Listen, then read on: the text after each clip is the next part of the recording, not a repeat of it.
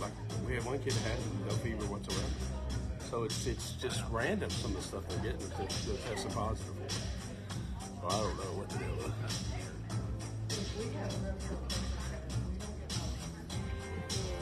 Cut this down. Nobody's watching 4 minutes into it. I have to check, make sure they can hear us. Hey, everyone. I need to make sure it's on there. And yeah, so nothing too major, and they're doing all right now. Loving it this year? She's had a good year so far. She's doing a semester, or Christmas, she's doing a study abroad thing. She's going to Mexico for 2 weeks. So she's kind of excited about that. Ever since I did a security update, if I turn it sideways, it won't turn sideways. It won't like fill the screen. Ever since I did that last update on iPhone, I can't ever tell if things are right or not. Hold it up, it's right. Weird. Yes, do it.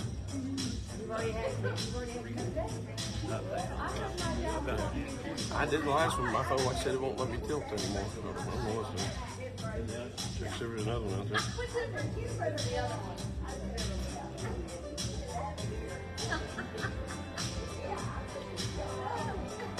Her allergies are pretty bad right now. So some of the day. Seeing you, buddy.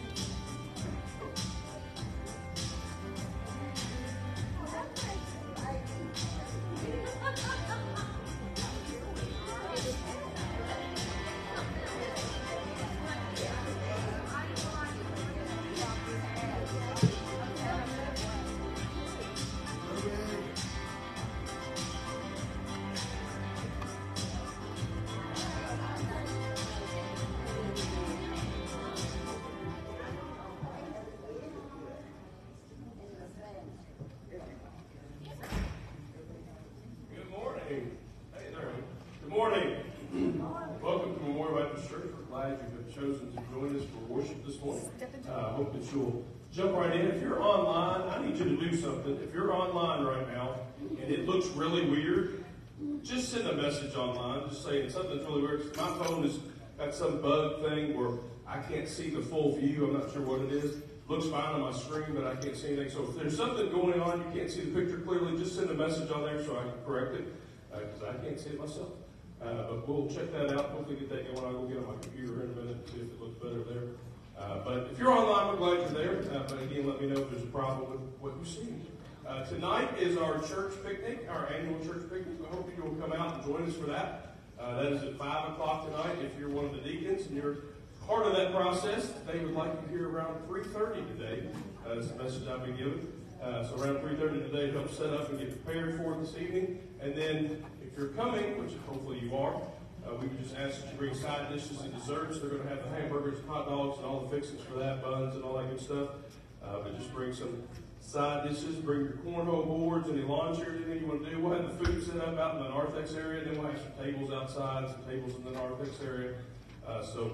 We'll be over on this side of the building for that this evening. Hope you'll come out and join us. If you're online, come on down. We'd love to have you as well. If you've only been joining us online recently, we'd love to have you for our picnic as well. Again, that's tonight at 5 o'clock. We are glad you're here this morning. Let's worship together. Good morning. Thank you so much for being here as we gather together and worship our God, to praise Him, to remember all that He has done for us, is to stand as we worship and praise His name.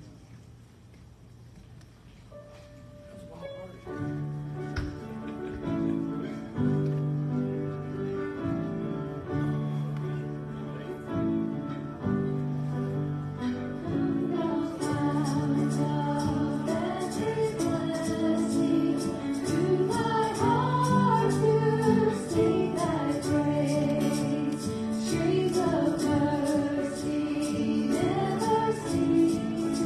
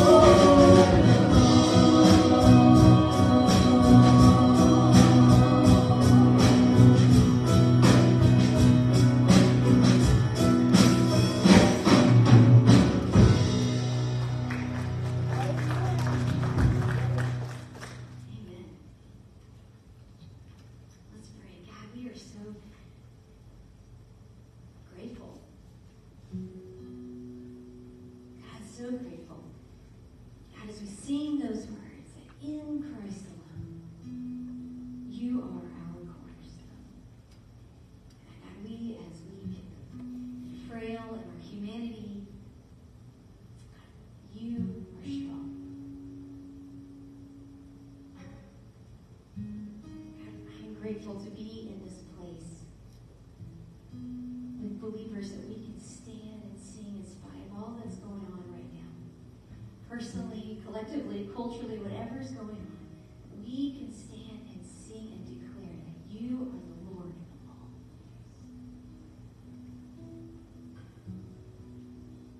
So God, we praise you for your sovereignty. We praise you for your goodness. We praise you for mercy that's never ceasing. We praise you for grace that is unending and undeserving. As we sing, we are drawn to it, Lord. We are sealed. My heart is sealed in you because of your blood, because of your righteousness, because of your sacrifice, because of you. So God, as we count our blessings, your presence is the biggest blessing of all. We sing collectively, all men in agreement, as a family, as a body of believers, as this church, all men, that you are with us, that you go before us, that you will never leave us, that you are here right now.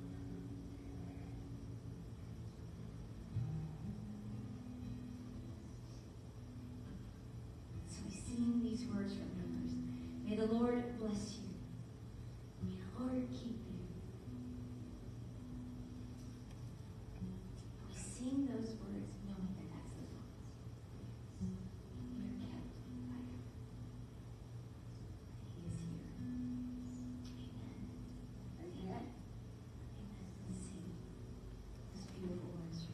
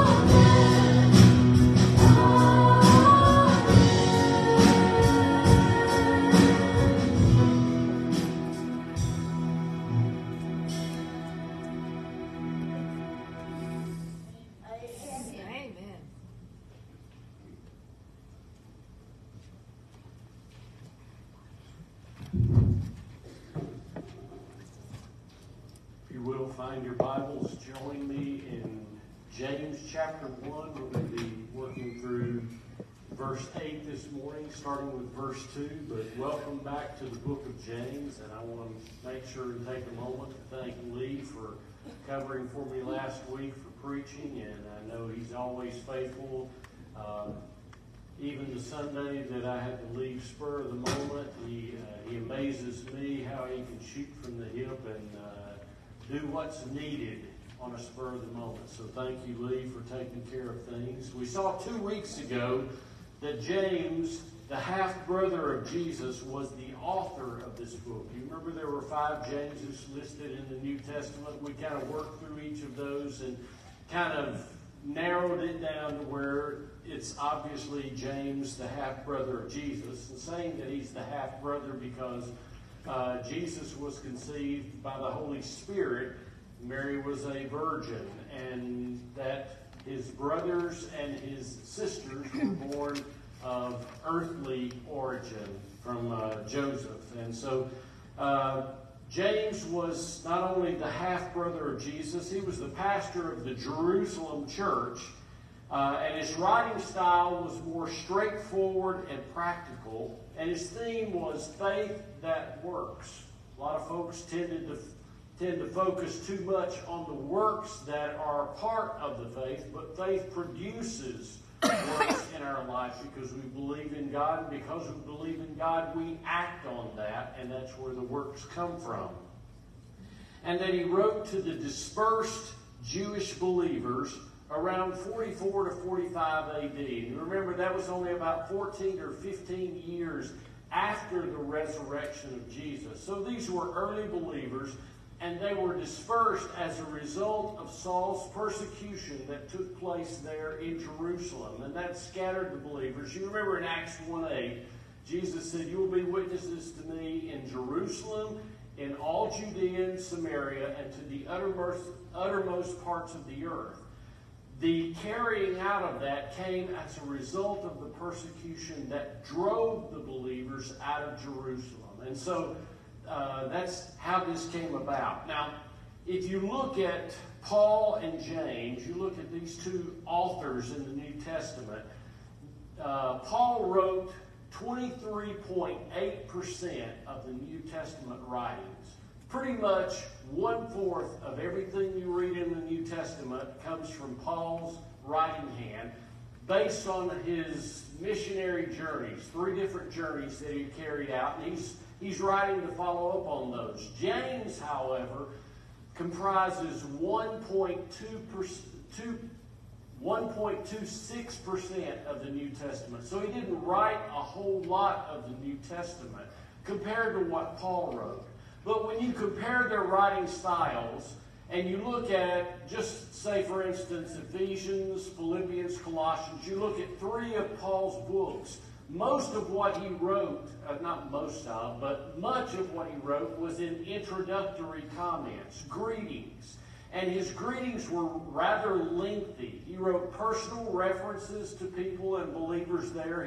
He wrote prayers for them and with them to help encourage them. And so he had lengthy introductions. But you come to James's writings, and all of his introduction, all of his greeting is contained in verse 1, 20 words. And then he immediately cuts to the chase. He immediately gets to what he's writing about. There's not a whole lot of beating around the bush. He gets right to it. I like that. He also displayed an amazing humility in introducing himself as a slave to his half-brother, Jesus Christ the Lord. He referred to his brother, half-brother, as the Lord. And that's amazing, but that shows his humility in that that radiates through his entire writings. He deals a lot, and we saw this kind of in looking at introduction, he deals a lot with commands, but his commands are not domineering. He doesn't write and say, if you don't do this, you don't belong. But he writes and he gives, out of 108 verses, he gives 54 commands. That's roughly 20% of his writings that he gives to not just the believers then, but to us as well. Now, if you look around in our day, there are a whole lot of folks that like how-to series. You can go on YouTube and you can pretty much find out how to do anything. A lot of stuff that you probably don't want to know how to do, but you can learn how on YouTube videos. And then if you can't find them there, you can go to DIY information on TV. DIY meaning do it yourself. And so you can learn how to do pretty much anything on YouTube, on DIY TV, and those types of things. But here's the deal about James's writings. James gets to the point, and he deals with how to do it. In fact, many people believe that James's writings are the how-to-do-it manual for the Christian life. I like that, the how-to-do-it manual. Too often the church has mastered the art of informing people regarding what they should be doing and not telling them how to do it. But James does tell how to do it. In fact, most of his writings are as relevant today as they were 2,000 years ago when he wrote this book. He tells us things like how to profit from trials. We'll see that this morning. How to obtain wisdom. That'll be our closing point this morning. How to overcome temptation. How to communicate. And to communicate without sounding like you're dealing in wrath and being harsh with other believers. A whole lot of how-tos. I like that. So let's roll up our sleeves and let's jump right in with James. And we're going to begin reading here in verse 2, where James writes, "My brethren, count it all joy when you fall into various trials, knowing that the testing of your faith produces patience. But let patience have its perfect work, that you may be perfect and complete, lacking nothing. If any of you lacks wisdom, let him ask of God, who gives to all liberally and without reproach, and it will be given to him. But let him ask in faith, with no doubting, for he who doubts is like a wave of the sea, driven and tossed by the wind. For let not that man suppose that he will receive anything from the Lord. He is double-minded. He is a double-minded man, unstable in all his ways." Now, just to make sure and emphasize, if you didn't see it in the opening screen, we're reading in the New King James Version. So if you're reading NIV, there'll be a little difference in the wording and that type of thing. But the first thing James deals with is faith that's tested. Faith that's tested. And you have to understand that, you have to know that faith that's worth having is always tested. Faith that's worth having is always tested. And that testing works for us, not against us. It works for us. Now, just as far as making sure we understand where we're coming from, James' first two words show the heart of this Jerusalem pastor when he calls them my brethren or my brothers. It's more than just a polite or routine gesture. It's expressing his love for these believers that used to be a part of the church there in Jerusalem. And obviously he had built a very close relationship with them. And just because they were scattered from there, he didn't say, well, easy come, easy go. Make it the best you can wherever you end up. He didn't do that. That's what this writing is all about. He's writing to them saying, don't lose your faith. Stay true to form. Stay true to the same Jesus that you put your faith in when you were in the church here in Jerusalem. So he's writing to them to encourage them to stay true. And so there is this passion for these believers. Now, interestingly, James' opening words in verse 2 are a command, even though it doesn't sound much like a command. But he says, count it all joy when you fall into various trials. Now, to count it means to reckon it or to consider it a joy. Now, this is the amazing part. He calls for them and for us to consider it joyful to be put in a trial. That trial in and of itself is not pleasurable. I don't know of anyone in this room that would say, I went through a trial last week. It was the most enjoyable thing. It was like a roller coaster ride, and I just loved it. I don't know of anybody that would say that about a trial. We can't rejoice in it because it's pleasurable, but we can because it's purposeful. There is a purpose to it. And the purpose is, we rarely ever understand the purpose until the trial is finished and we can look back and say, that's what God was up to. You can't see it in the midst of it. The clouds are too thick. The rain is too heavy. It's too hard to see what he's up to in the midst of it. But when you look back, you can say, what a faithful God. He never left me. He never forsook me. He was always there with me through the whole course of the journey. Now, every Christian encounters difficulties in life. Every one of us do. And repeatedly the question comes up, why did this happen to me? You ever ask that? Why did this happen to me? What did I do to incur this punishment? What did I do wrong? And we're always looking at the trials as though God is taking out his wrath on us. Now, when you think of a trial, and you think of somebody who went through difficulties, who's usually the first person we think of biblically? Job. Job. There's a whole book written on him. And it's amazing because Satan comes, there was a day, that says, now, there was a day when Satan came before God, and that's kind of scary to think that Satan could come before God, but he did. And he accused God of protecting Job and protecting Job's family. That was his accusation.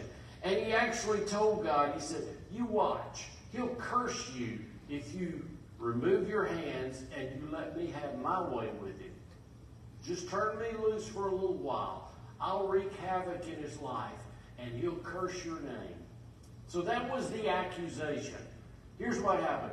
One servant or one messenger after another came to Job. One after another. A total of 4 consecutive messengers came to Job and said, this happened, that happened, culminating with the last of those when they were in the older brother's house, and a wind came and it knocked the house down and it killed all of his sons and daughters. All of his sons and daughters. Within a matter of just a few moments, Job lost everything. Everything. You remember, Satan said, he'll curse you. You wait and see. What did Job do? Listen to what he said. Then Job arose. He tore his robe. He shaved his head. I like that. He shaved his head. He fell to the ground and he worshiped. This is what he said. Naked I came into the world, and naked I will leave. The Lord gave, and the Lord has taken away. Blessed be the name of the Lord. In all this, Job did not sin, nor charge God with wrong. In all of this. Now, that's early in like the 2nd chapter. And you go through the whole book. And this happens, and that happens. And you get these 3 friends, Eliphaz, Bildad, and Zophar, that come and they tell him to do this and do that. And then his wife, Job's wife, even comes and says, curse God and die. And all this happens. And the second time Satan comes and he gives him boils from the toes of his feet to the top of his head. And he's tortured physically. And all this happens. And the only thing you really get from Job, he curses the day he was born. He basically says, if I just died when I was born, all of this wouldn't happen. At no point does he turn against God. In Job 42:10, basically says when Job prayed for his friends, the same 3 that wreaked havoc on him, Eliphaz, Bildad, and Zophar. When he prayed for them, at that point, God blessed him, gave him twice as much as he had before. He was doubly blessed because he praised God in the midst of all of that. God restored.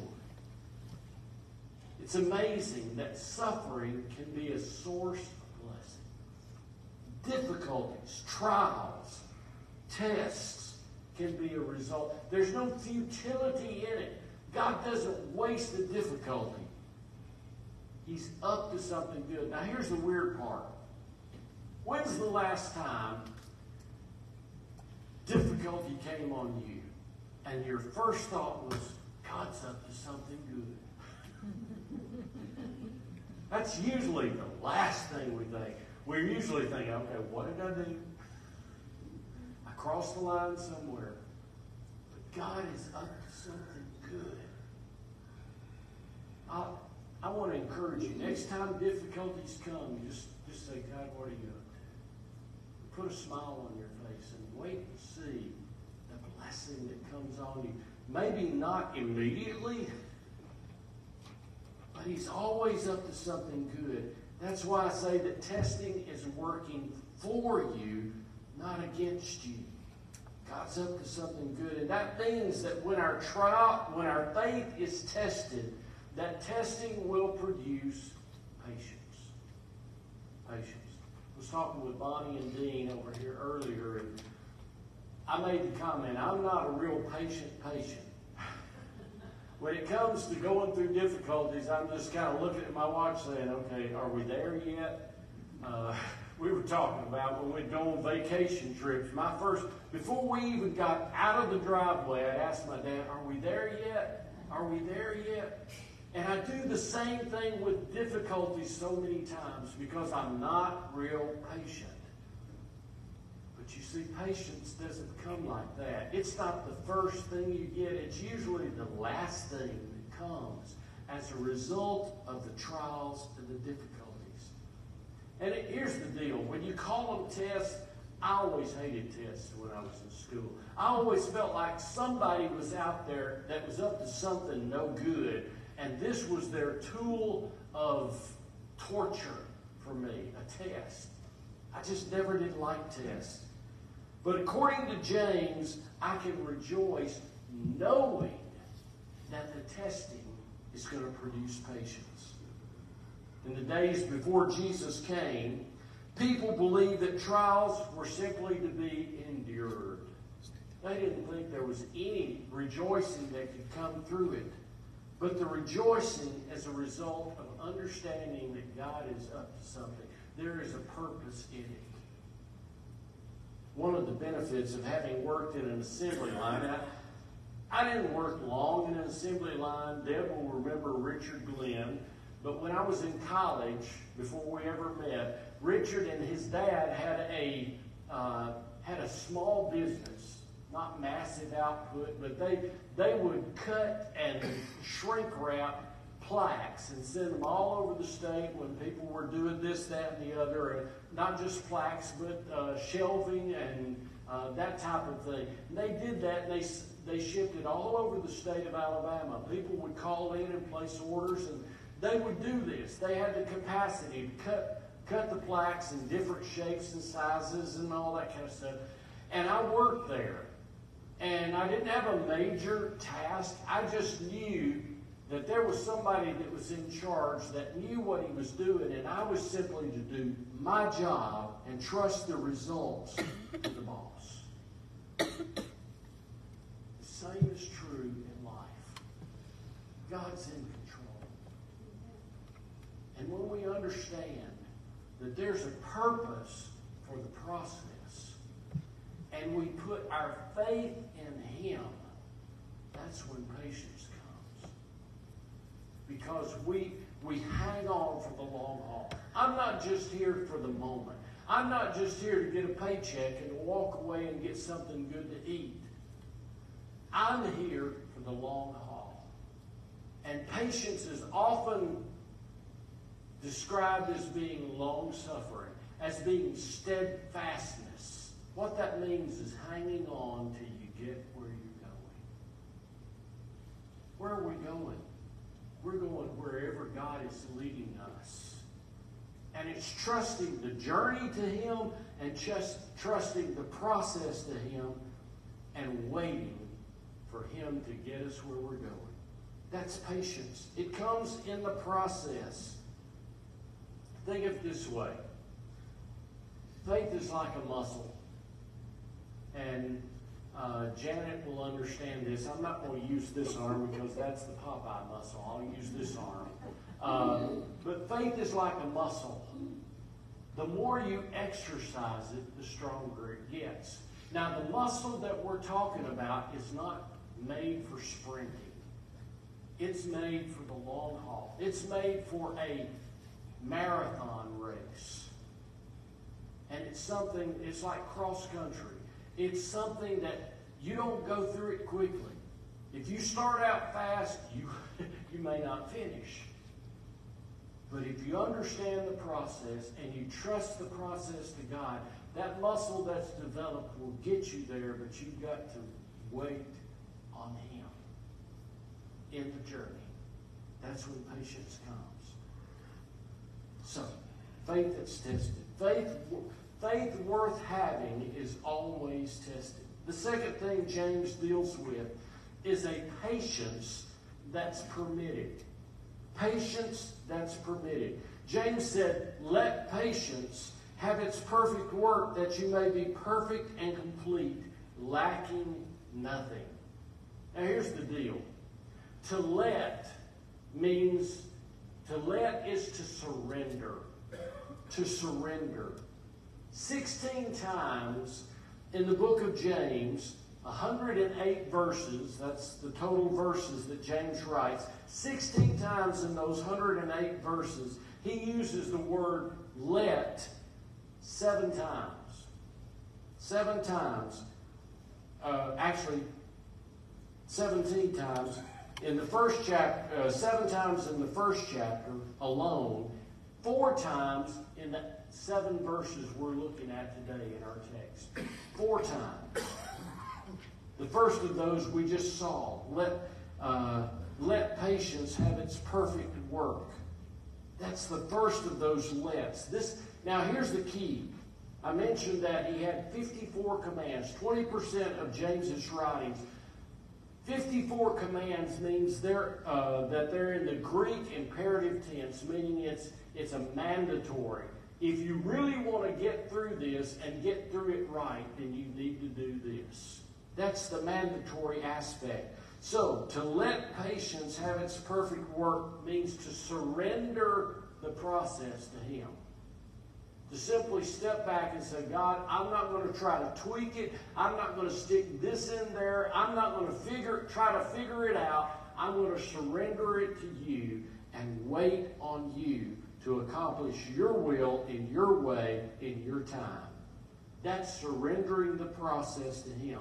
And according to James, when we do that, we come out at the end lacking nothing. And doesn't that sound like a good end result? You don't want to come out saying, well, I came up short at the end. I came up with an empty bag. We lack nothing when we surrender the process to Him. And the key here is that God only works in those who let Him. I like that. God is a gentleman. He doesn't barge into your life or into mine and say, step back and let me do what I want to do. He doesn't do it that way. He waits for us to surrender to Him. He waits for us to open the door and let Him have His way in our lives.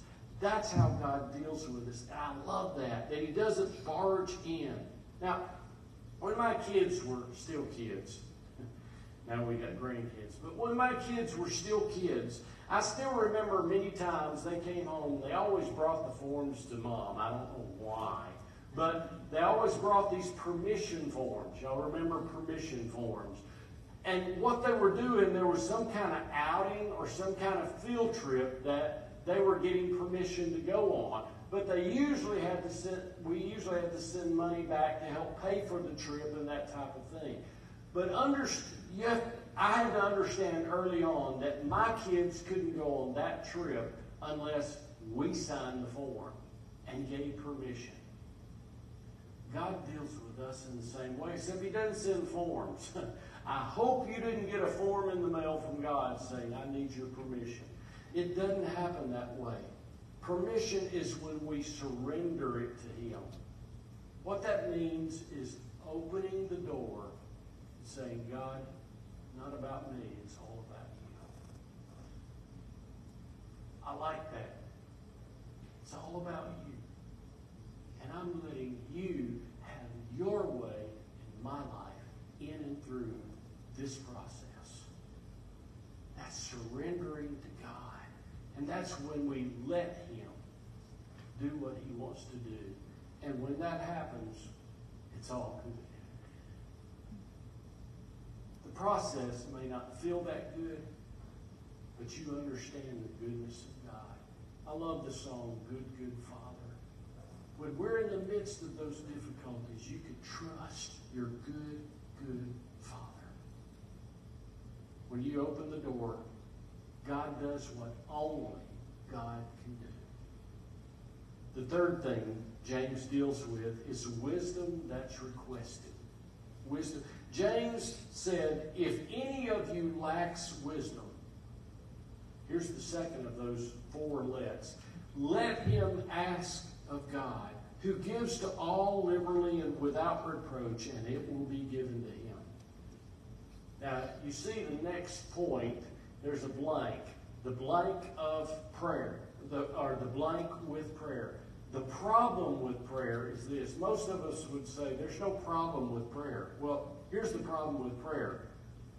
James said in verse 5 that the problem is not a matter of what's lacking. The problem shows up with his command, let him ask of God. We'll get to this in probably a couple of months. But James chapter 4, verse 2 says, James says that you do not have because you do not ask. That's the problem with prayer. So many times we don't get what we're waiting on because we don't ask. And to ask is in the continuous imperative sense, meaning that you can't ask once and say, well, I asked for it and I didn't get it. You ask until God says no, or He does what you're asking. It's continuous imperative. Now, Wednesday night I'll be doing the Bible study. And the Bible study this Wednesday night is out of Matthew 7. Many of you will remember Matthew 7:7. There are three imperatives there. Ask, seek, and knock. Jesus said, ask and it will be given to you. Seek and you will find. Knock and the door will be open to you. We were just talking about open doors. But the first one deals with ask. And it continues to amaze me that so many times when my turn rolls around, that what is happening on Wednesday night coincides with what we just dealt with on Sunday. This was already in my text before I went and prepared Wednesday night's Bible study, and there it was. Matthew 7:7. Ask, seek, and knock. In Matthew 7, Jesus is talking about asking, and that's the title of the Bible study, Asking in Prayer. He deals specifically with how an earthly father gives to his kids good things when they ask from him.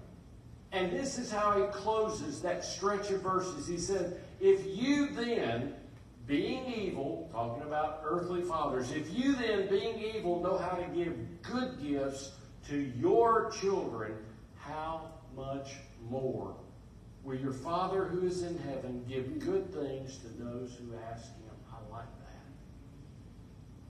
Give good things to those who ask him. James qualifies the God that we are asking from by saying that he gives to all liberally and without reproach. Without reproach means without blame, without rebuke, without any kind of accusation. Well, you just came to me and asked for that because you just wanted something. There's no rebuke. There's no reproach. There's nothing in that. God gives to all men freely and fervently without reproach. The answer is, it will be given to you. Now here's the question. I like this question. When did Jesus say your joy will be full? You may want to jot this verse down. John 16:24. Jesus said, until now you have asked nothing in my name. There's the problem with prayer again. Until now you have asked nothing in my name. And then he says, ask and you will receive, that your joy may be full. You remember what the title of this sermon is? My Joy? He said, ask and you will receive, that your joy may be full. Here's where the issue of faith comes into play. And this is where the last two lets show up. You remember I said there were 4 lets in these 7 verses? This is where the last two come in. James gives the exception. But let him ask in faith. I like that. He says, but let him ask in faith with no doubting. For he who doubts is like a wave of the sea, driven and tossed by the wind. Faith means to cancel out all doubts. That's what faith means. Because doubt is controlled by the winds, not by the Lord. Doubt is controlled by the storms that come in your life, not by the God of the storms. Faith is when you trust Him, the one who controls the sea. And then the second let. James gives the reason for let not that man suppose that he will receive anything from the Lord. He is a double-minded man, unstable in all his ways. This is the bottom line. With faith, God gets in your boat. With doubt, you can't find Him anywhere. I don't know about you. I choose A every time. I want to put my faith in Him. I don't know if you remember when the disciples were on the storm-tossed sea and that they saw somebody walking on the water. They supposed it was a ghost. And Peter said, Lord, if that's you, tell me to come to you. And he actually walked. He's the only one that got out of the boat, by the way. He stepped out of the boat, and for a few moments, he was walking on the water. And then he saw the storms and the winds and the waves and the clouds and everything that was happening around him. He saw all the stuff, and he doubted. And he started sinking. Immediately, Jesus was there, and they were back in the boat. You may be in a boat in a storm-tossed sea right now. I encourage you, before you leave this place today, to say these words, Lord, I believe, help my unbelief.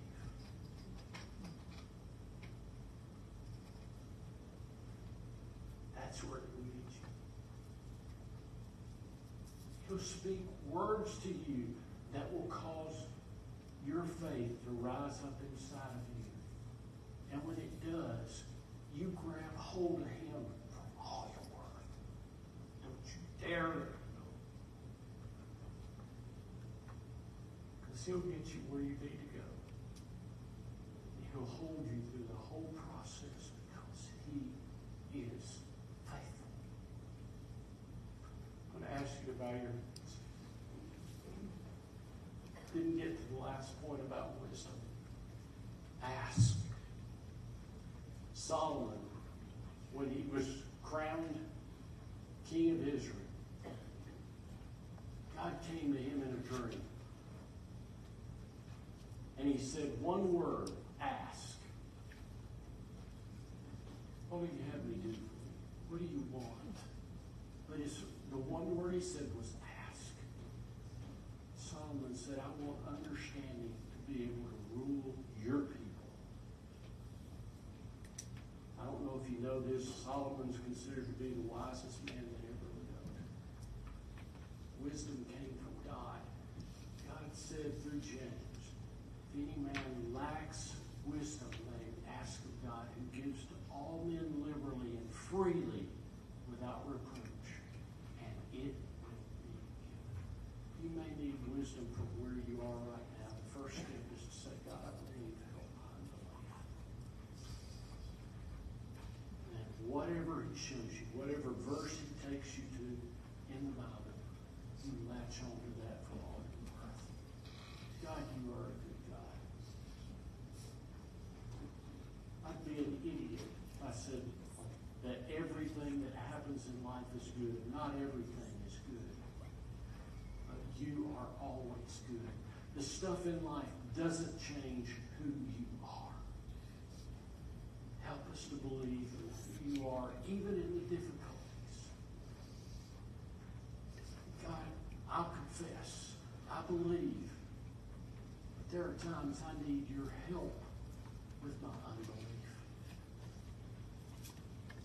For those who are facing difficulties right now, their boat is being rocked to and fro, and they don't know if they're going to make it through what they're in the middle of right now. God, I ask you to speak a word. Give them something to latch on to. Increase their faith. And in and through the process, give them patience to believe that you are everything that your word says you are. You will not leave them. You will not forsake them. You will bring them through. God, thank you that you love us. God, give us joy that overwhelms us, just like the trials did last week. May your joy overwhelm us because you are worthy of rejoicing.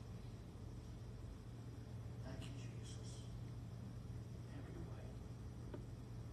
I'm going to ask you to stand to your feet. As we sing, God's dealing with your heart. I'm going to be down front. I'm going to ask a few of our deacons to move to the back. As we've been doing recently, we've got communion available in the back corner here by the cross. And so if you want to receive communion, you can need a deacon back there. But as we stand and as we sing, if God is dealing with your heart, will you come?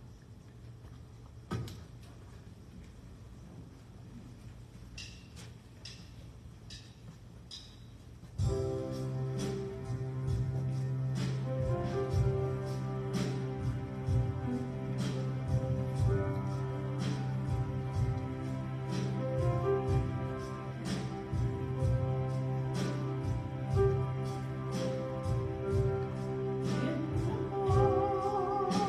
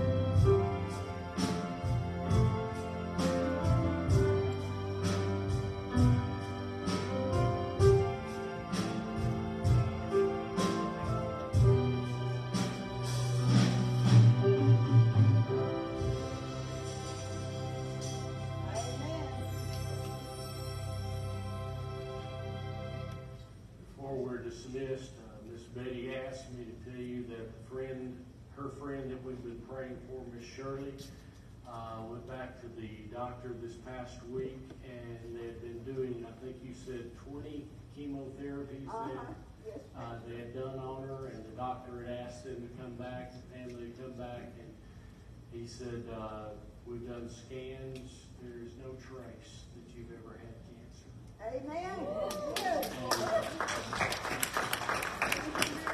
I've prayed that a lot, but so often we don't get that kind of word coming back from a doctor, but I often pray, God, when the doctors get there, they find that you've already been there. And that's the kind of God we serve. So thank you, Miss Betty, and she wanted us to make sure it knows that you have been praying for her. Continue to pray for our church and pray for one another. God bless you. You are dismissed. Any word before we go? Dismissed.